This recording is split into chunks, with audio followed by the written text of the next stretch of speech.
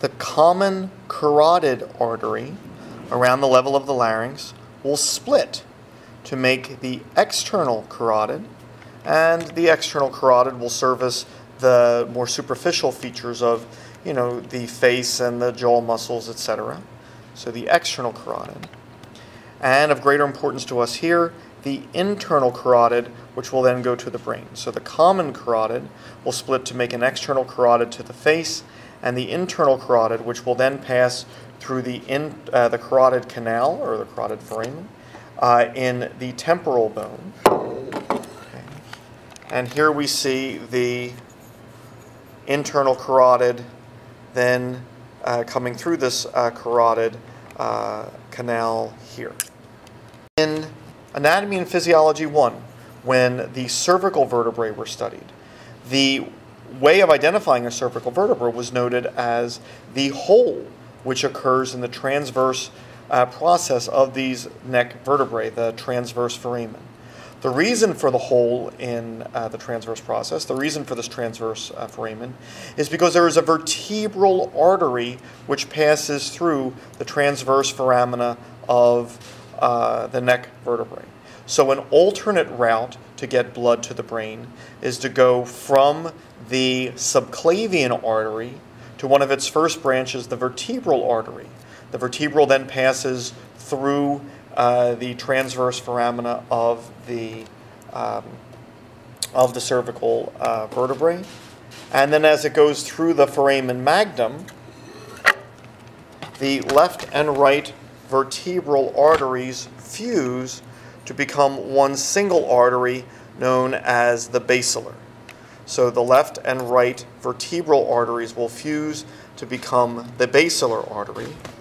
That is also evident in this model, where we see, coming from the foramen magnum, the left and right vertebral arteries fusing to become the basilar artery. And is also evident on this model, where the left and right vertebral arteries fuse to make the one single artery, the basilar artery. Now, we have discussed the topic of anastomoses, and anastomosis is a system where there are alternate routes of blood flow to a body part, which is an advantage should there be blockage or an obstruction or genetic deformation of one of these vessels. And here we see an anastomosis in the brain.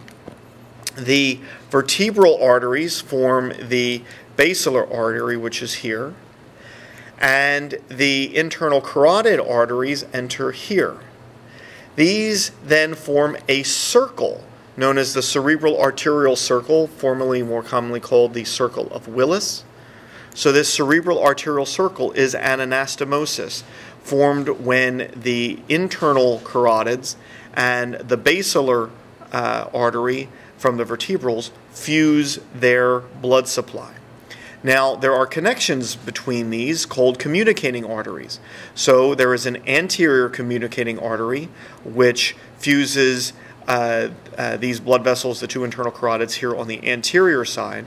And then there is a posterior communicating artery connecting the internal carotids to the basilar here and here.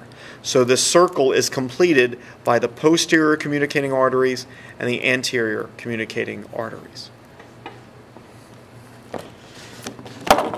In this model, we also see this cerebral arterial circle, where we have the basilar artery here, the internal carotid arteries here, and then the posterior communicating arteries and the anterior communicating arteries. This model does not depict the full circle, but it does depict the internal carotid arteries and the anterior communicating arteries which connects them. From the cerebral arterial circle comes arteries which will then service the different regions of the brain.